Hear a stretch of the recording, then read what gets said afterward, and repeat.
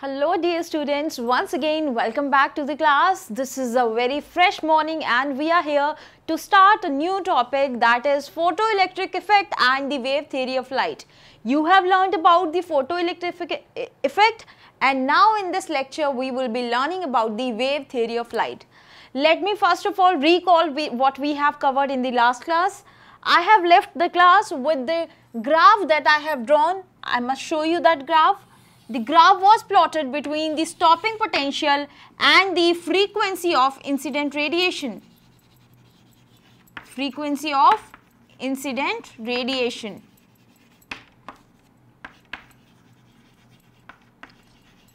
We have seen that the graph between, I am writing the stopping potential as V0 because we denote the stopping potential as V0. So if we are plotting this graph, we have seen that for the two metals, the graph was something like this. It's a straight line. Say this is metal A and this is metal B.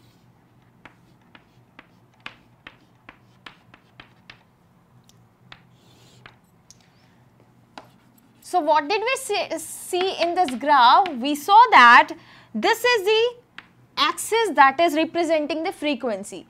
So this is nu naught 1 and this is nu naught 2. These nu naught 1 and nu naught 2 are the threshold frequency. I don't remember if I have introduced the term threshold frequency before you or not.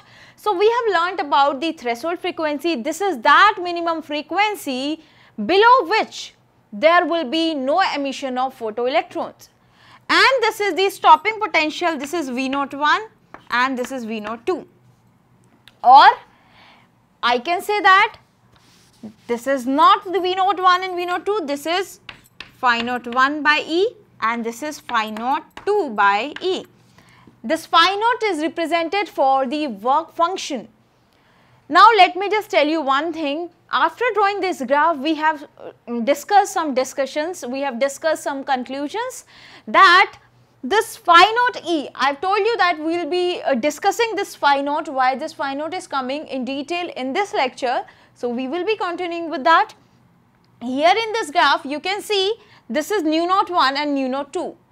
If your frequency, that means the frequency of incident radiation will be lesser than this incident, than the threshold frequency, then there will be no emission of electrons. And when there will be no emission of electron, that means no photoelectric effect is being occurred over there.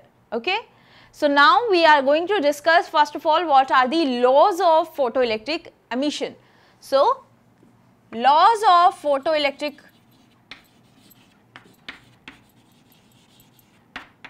effect, emission. Now I want to tell you one thing, that we are going to discuss this wave theory of light just in a minute, but before that you should be knowing that what are the laws of photoelectric effect. So first law of photoelectric effect is that the photoelectric emission is an instantaneous process. What do we mean by the instantaneous process? That means the moment the moment radiation is being falling upon the photosensitive plates, with no time lag the electron will be starting emitting from the sensitive plate. So that means photoelectric effect is an instantaneous process. First of all,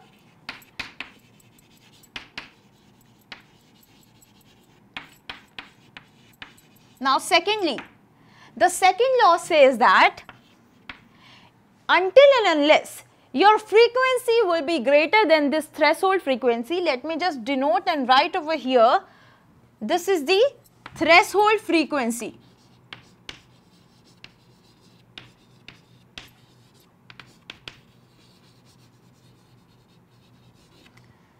If the frequency of incident radiation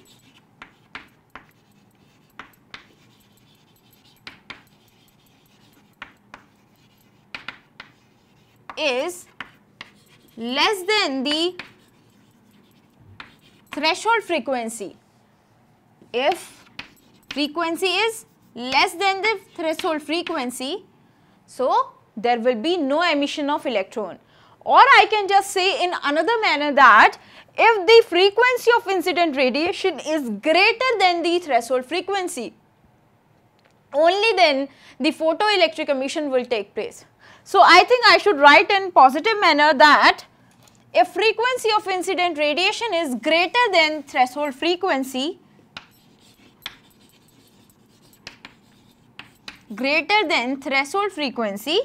only then photoelectric emission will take place. And change the sign as well. If nu is greater than nu naught, then only emission of electron will take place, otherwise not.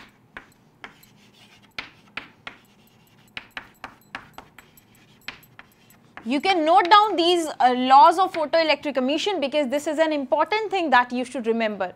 Now if I talk about the third law, this third law says that the intensity of the photoelectrons, or I can say the intensity is being dependent upon what?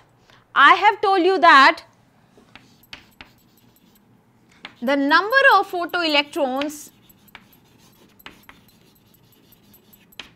emitted per second from the surface of metal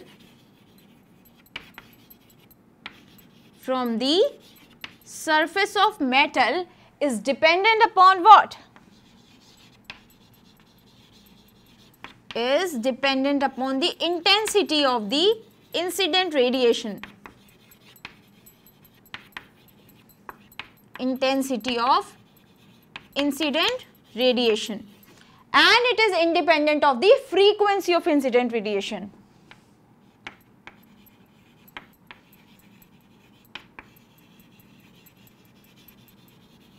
Now, here we have talked about the number of photoelectrons. The fourth law says that the kinetic energy with which these electrons are being emitting out, that is dependent upon the frequency of the incident light, and it is independent of the intensity.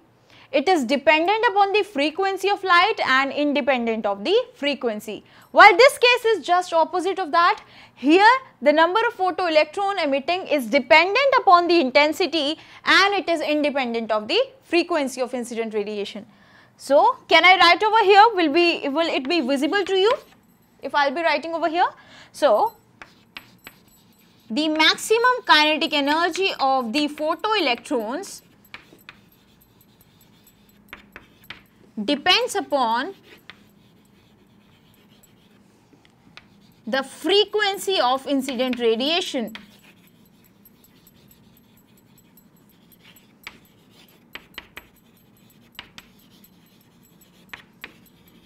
Okay. So, these are the four laws that you should not forget. You should not forget at all. I am repeating. This should be in your mind whenever you are dealing with this chapter. Okay. So, these are four laws. You can take a note of this so that now I am moving on to the topic of the session, that is wave theory of light. If I talk that we have seen the wave nature of light, then you will be saying that yes, the light is obeying the wave nature, it always shows the wave nature. Because in the chapter optics you have learnt the topic interference, diffraction, polarization, reflection, refraction and so many things. That are the options, that are the things which is showing, which is being satisfied with the wave nature of light. But here in this effect, that is photoelectric effect, if I talk about the photoelectric effect, there will be no obey of the wave nature of light. For example, if I will be telling you one by one, we will be watching that these laws, these four laws are not being followed by the wave nature of light. How? You will say how? Let me just start. if light is of wave nature, then suppose I am giving you an example. This is a metallic surface. Okay. Light is being falling upon this metallic surface.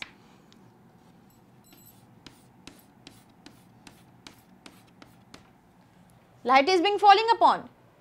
What is the photoelectric effect? When light will fall upon, electrons will be emitting out. These are radiations and these are the electrons. This is what? This is photoelectric effect. Now what next? If light is of wave nature, that means all the waves should be coming and should spread over the surface of the metal like this. That means all energy should be absorbed by all the electrons that is present over the metallic surface, over the surface of metal. And if the energy is being absorbed by the electrons that is present over the surface, then what will happen? Here in the photoelectric effect, we see that with no time lag, all the electrons start emitting. But if light is of wave nature and the light is falling over the surface, the energy is being absorbed by all the electron. So that means if I talk about one single electron, that will be getting very much less energy, isn't it? Because now the energy is being transferred to all the electrons. Earlier in the photoelectric effect, we were saying that one photon or the one radiation is being absorbed by one electron. But here all the radiation are being transferred over the surface, so that means it is being transferred, it is being shared, energy is being shared by all the electrons. When the energy is being shared, that means only one electron will be getting lesser energy, and this energy will be very much less to emit out from the surface of the metal or to jump out from the surface of metal. So that means this energy is very much small. Together, that much energy which is required to emit out of the metallic surface, this need around 1 month or 2 months or number of days. So that means to getting the threshold frequency, the energy which will be equal to the work function of the metal, or the frequency which is greater than the threshold frequency, to gather that much energy, it will be requiring number of days or number of months. So that means you cannot say that photoelectric effect is an instantaneous process. It means it will be taking number of days. So that means your first law, that is photoelectric effect is an instantaneous process, that is not getting followed by the wave nature of light, right? You have seen that this is being declined, that this is not an instantaneous process, it will take number of days or number of months. So we can say first law is denied.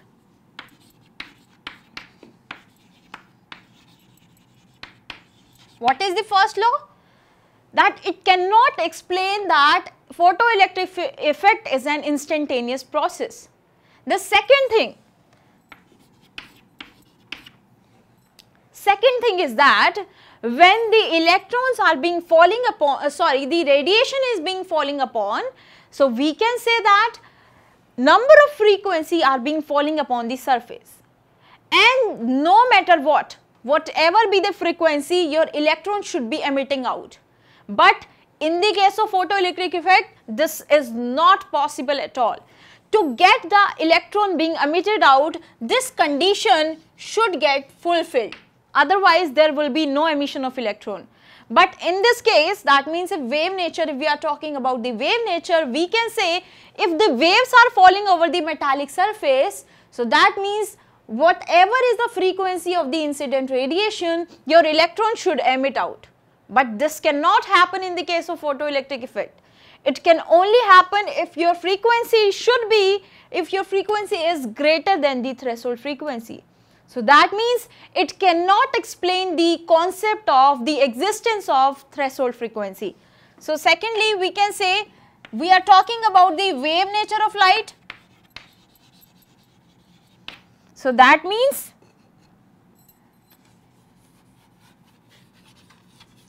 this wave nature cannot explain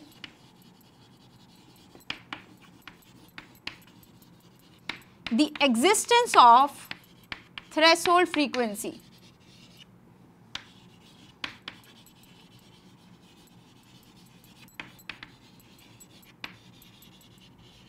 Now, if I move to the third point, we see that here in this case, we say number of photoelectrons emitting per second from the surface of metal is dependent upon the intensity of light. But here we see that number of electrons, number of radiation that will be falling will be dependent upon the number of photoelectrons that will be emitting. Will it be dependent upon the intensity of light or not? Because according to this principle, photoelectric effect, it is dependent upon the intensity. But here we say that more the number of radiation, more will be the, you can say, number of electrons that will be emitting. And yeah, third point we can also consider in terms of, if we are talking about the maximum kinetic energy, that kinetic energy of the radiation of the electron will not be dependent upon the frequency, but it will be dependent upon the intensity. How we can say this is more this is having more energetic, this electron is more energetic, or this is having maximum kinetic energy? Here, because the waves are being falling upon the metallic surface.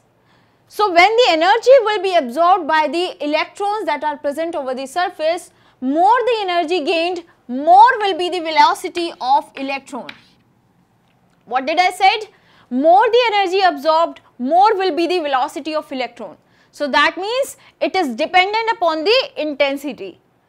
But it is just contradictory of this case, that means maximum kinetic energy of photoelectron is being dependent upon the frequency and it is independent of the intensity.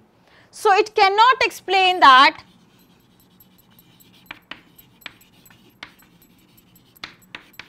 maximum kinetic energy of electrons, emitted electrons,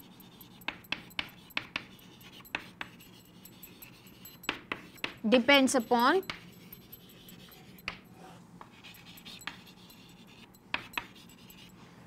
it cannot explain that the maximum kinetic energy of the emitted photoelectrons depend upon the frequency, because it was saying more the intensity, more will be the ejection of the electrons, emission of the electron, right? So that means if these are not being obeyed, we cannot say that light is being shown, light is showing the wave nature. Here, after watching over these things, we can say light is not showing the wave nature, but light is showing the particle nature.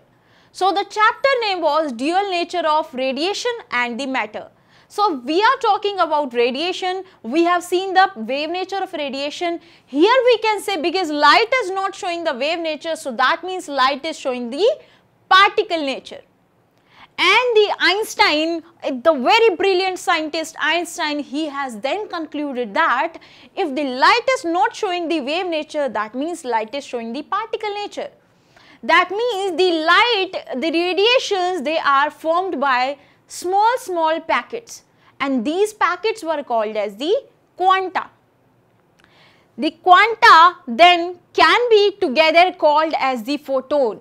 What did we said? We said that the light is composed of photons.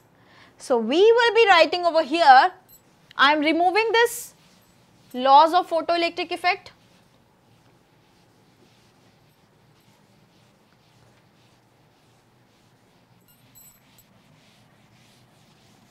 Okay. So what did Einstein say? That Einstein concluded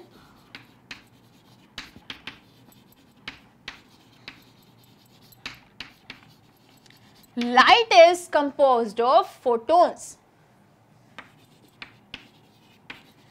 Light is, and this was a very important conclusion, because it has concluded that light is showing another nature as well. Light is having dual nature. So light is composed of photons. These are small packets of energy.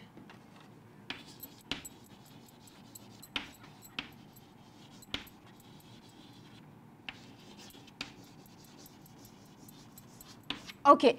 Now, so that means when the radiation is interacting with the matter, because in this example you can say these are the radiation, this is the metallic surface. So radiation is interacting with the matter. Matter is what? In the very beginning I have told you matter is something that is having mass and that occupies space. So this is the metallic surface, it is having some mass and it occupies space, so we can call it matter. So now if the radiation is interacting with matter, it is showing the particle nature. So then he said that light is composed of particle which we call as the photons, and these photons have energy which is equals to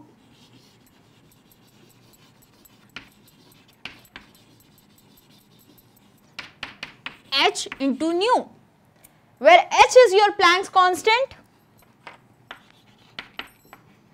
equals to Planck's constant and nu is the frequency of incident radiation.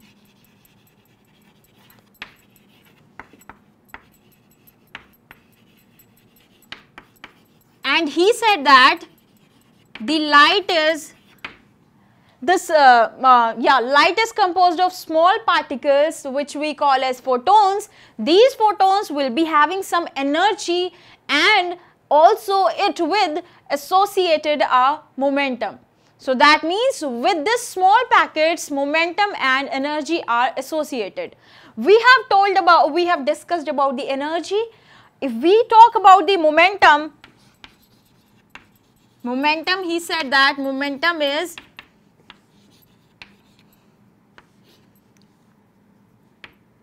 okay. Before telling you about momentum, because this momentum we are going to discuss in the another section as well, where we will be discussing about the totally the particle nature of light. So there a relation came that when this light will be, I will be discussing about the momentum later on. Now I should tell you one more thing over here, and that thing is that the energy with which light is falling upon the surface of metal, half of the energy, or you can say one part of the energy, is being used up in emitting the metal from the metallic surface, emitting the electron from the metallic surface. So go back to the figure, we will be discussing it here. If the radiation is falling, it is having some energy, we say this as h nu. Now when this radiation are being falling, half of the energy will be used to emit the electron from the metallic surface. That means to overcome the work function. What is the work function? The minimum energy required to bring out the electron from the metallic surface. So half of the energy will be used up in, let me just write over here.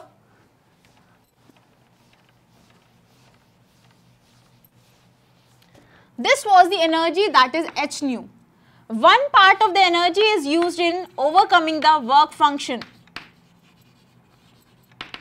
that is phi naught, and the energy which is remaining, total energy was h nu, it was falling upon the surface. Half energy is used in overcoming the work function. So the rest will be used in increasing the kinetic energy of the electron. So it is increasing the, or it is giving the kinetic energy of emitting electrons. Okay. So that means these energy we can represent in the equation form as h nu equals to phi naught plus the kinetic energy, that means half mv square max, because this is the maximum kinetic energy. So we are having this equation, and this equation was termed as the Einstein's equation, Einstein's photoelectric equation. This is the very important equation, because whether you are solving the question for JEE Main, you are solving the question for CBSE, for the NEET, for JEE Advanced, this equation will be very helpful to you, because the question from this chapter will be based on this sole equation. You can write this equation as, because if your frequency of the incident light is say nu naught, that means the threshold frequency. So at that time the energy associated with that particular photon will be h into nu naught. So you can say that your work function can be written as h into nu naught, or I should tell you in another form, phi naught is the work function. We define the work function as the minimum energy. So energy can be written as h into nu naught. Nu naught is the minimum frequency. That is how your phi naught is represented as h into nu naught. Now put this value phi naught over here, we will be having h nu equals to h nu naught plus half mv square. Now to find out the kinetic energy of the electron, we can represent the equation as half mv square equals to kinetic energy max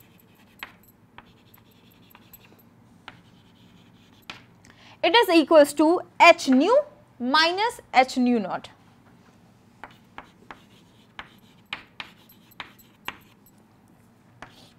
Now there are number of conclusions that we can draw from one particular equation.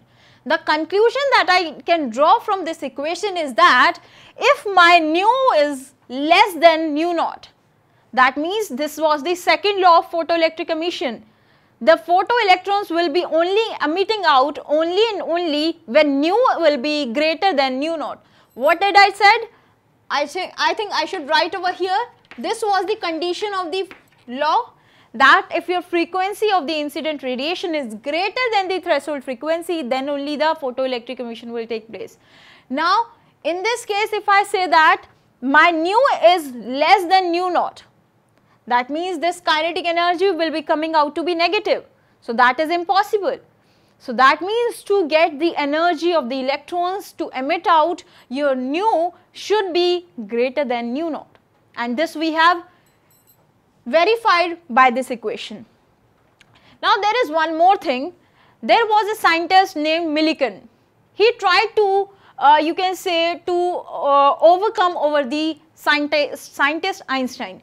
He was trying to disprove that this equation is not correct, this equation is wrong. He was trying to make the scientist Einstein fall down. So that he tried to do number of experiments. And while he was doing the experiment, he plotted the graph between stopping potential and frequency of incident radiation. Let me just draw that.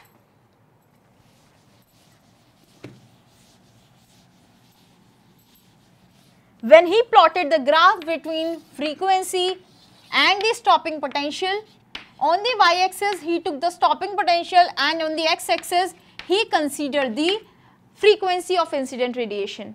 Again when he plotted the graph, he saw that this was a linear relation and this was coming out and reaching to this point, say phi naught by E. Now one more thing, he saw that we are having this equation half mv square equals to Ke max equal to h nu minus h nu naught. So let me just change the topic now.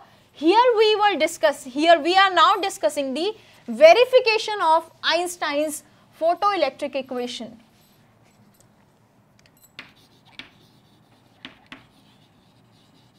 Because by the experiment of Millikan scientist, this equation has been verified that this equation is correct. Einstein's photoelectric equation.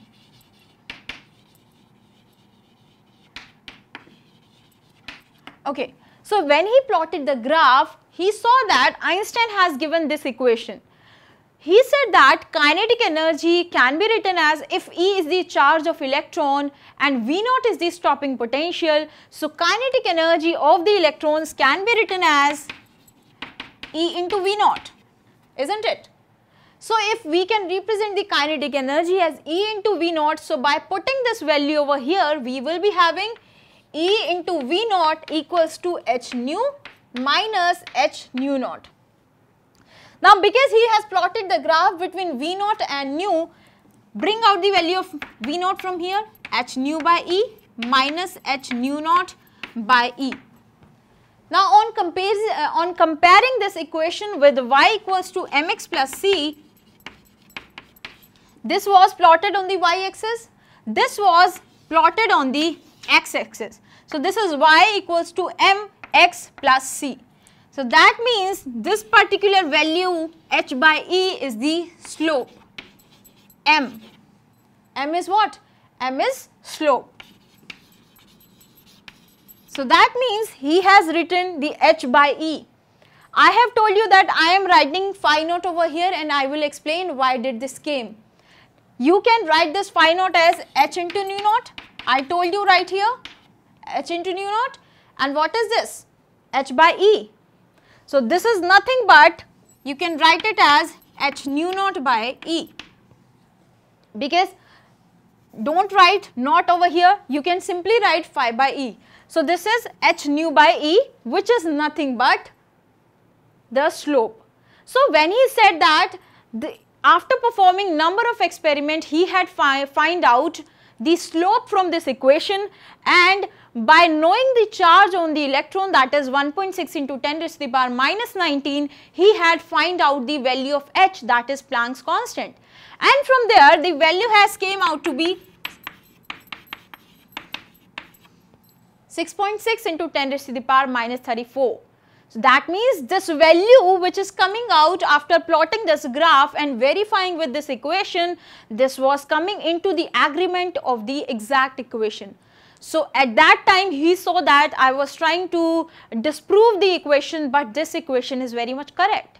So this Millikan experiment, this experiment has proved that this equation is totally correct. This is the correct equation of Einstein, which we can use to find out the velocity of emitted electrons, or we can use it to find the frequency of the emitted electron, so or the energy of the emitted electron. So after learning about this, I think we should wrap up this session, because in the next session again we will be continuing with the same discussion with the same topic. Till then, just take care. Thank you.